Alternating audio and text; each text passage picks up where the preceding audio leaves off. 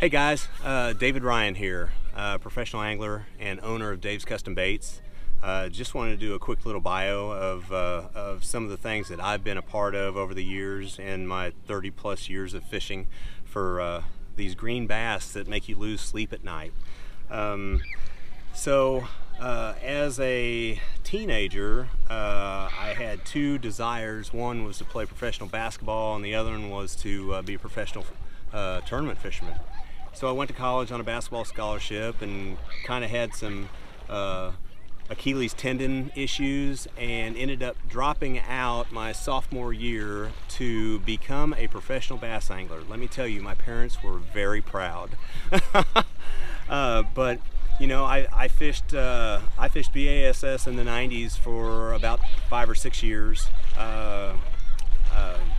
You know, I fished the top 150s, which those were the Bass Elites back before they became Bass Elites. I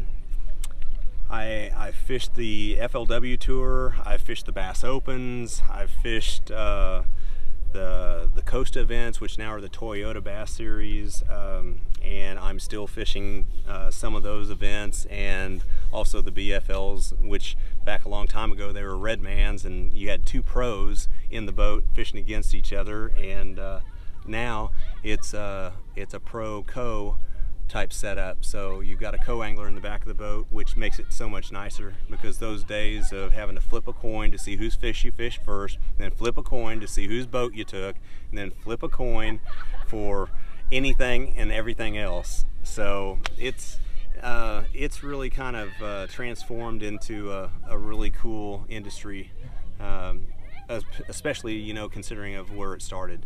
For me, I fished my very first tournament, which was an old Redman tournament back in, it was either 1989 or 1990, and it was here at Truman Lake. It was in March. It was cold. I'd never been in a big boat before. I actually went as a co-angler. At the time I had a tracker 16-footer with a 35 horse Mercury on it, and that's what I practiced out of, that's what I fished out of, and so I drew this guy who had a 20-foot Stratus with a 225 Yamaha on it, and we went from Bucksaw all the way up to the end of the Palmy River, and it was cold, and I'd never experienced cold like that before. So I got a rude awakening, you know, because jersey gloves with the cut off fingers, you know, thinking you're cool and you're gonna make a 35-mile run, you know, in 35-degree weather, not so great. But you know, in 2000, I'm gonna jump forward, in 2004, I had fished a tournament here, a BFL tournament here at Truman, and took my boat home and parked it in my detached garage. And that evening, or early the next morning, I had someone pounding on our door at 4 o'clock in the morning, and this is when I live in Levacy, Missouri. And they said, "Your barn's on fire, your barn's on fire." Well, there had been a lightning strike that had hit my detached garage, and my wife Candy said, "Somebody's at the front door." And I kind of understood what he was saying, and when I got out of bed and went and looked out the window, I immediately got sick to my stomach, because it wasn't the barn that was on fire, it was my detached boat garage with my brand new boat in it, with all my old baits in it, and my Loomis rods and all my specialty tackle, and it went up in flames, and it was pretty sickening. So rebuilt the garage, and all of a sudden Dave's Custom Baits was born. So in October of '04, I started Dave's Custom Baits. I started airbrushing, you know, stick baits, top waters, crankbaits, all of that. And then as I was trying to replace my old Bagleys that I had from the fire, my Balsa B1s, B2s, B3s, I figured out that I was buying a lot of junk off eBay. So I thought, I can make these.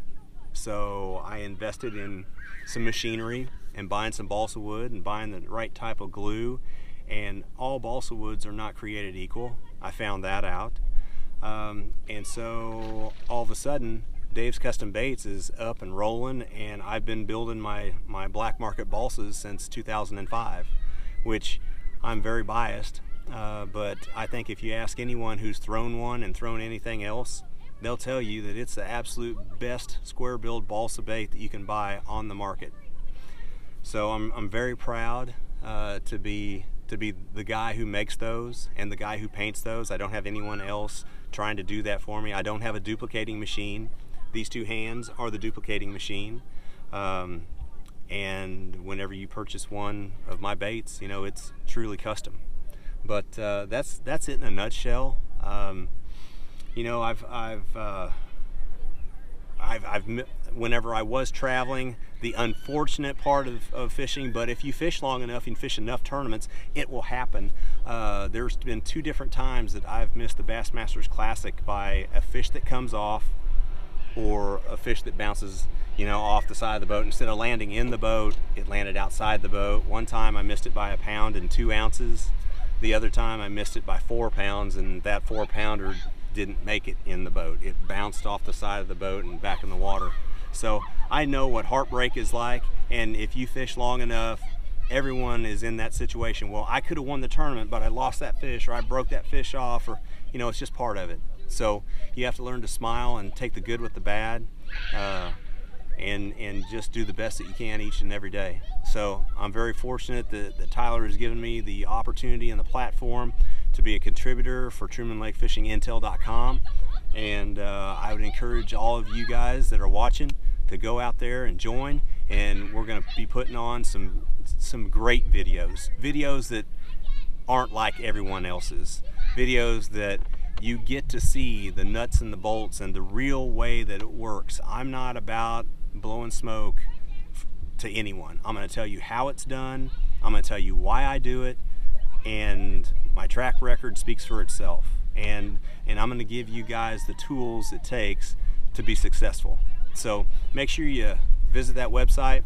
I would love to see you guys join. I'd love to see you guys send us some feedback, you know, tell us what you'd like to see, and maybe we can go ahead and incorporate that into our next video. So thanks again, and peace out.